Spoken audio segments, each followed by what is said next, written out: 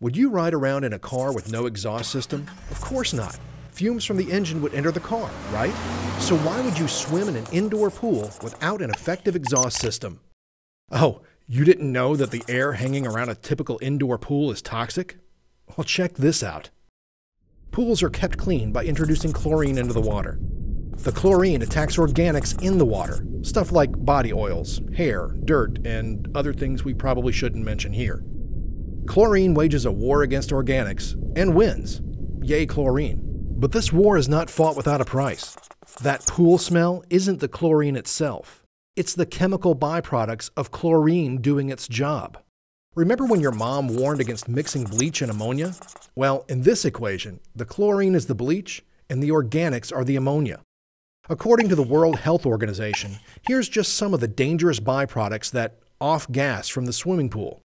Gases such as trichloramine, chloroform, cyanogen chloride, and trichloronitromethane. Seriously nasty stuff. Pause the video and Google it. We'll wait.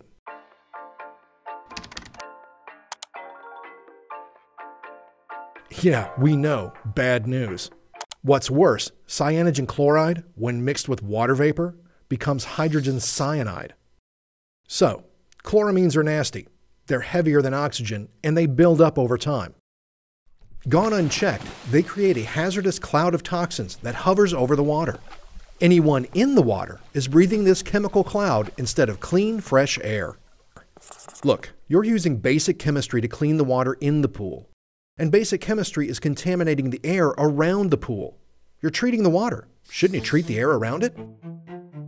This is real, and the way we see it, you have two choices. Ignore the problem or address it.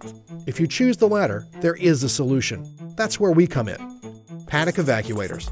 Give us a call today at 803-366-3822 or visit us online at paddockevacuator.com.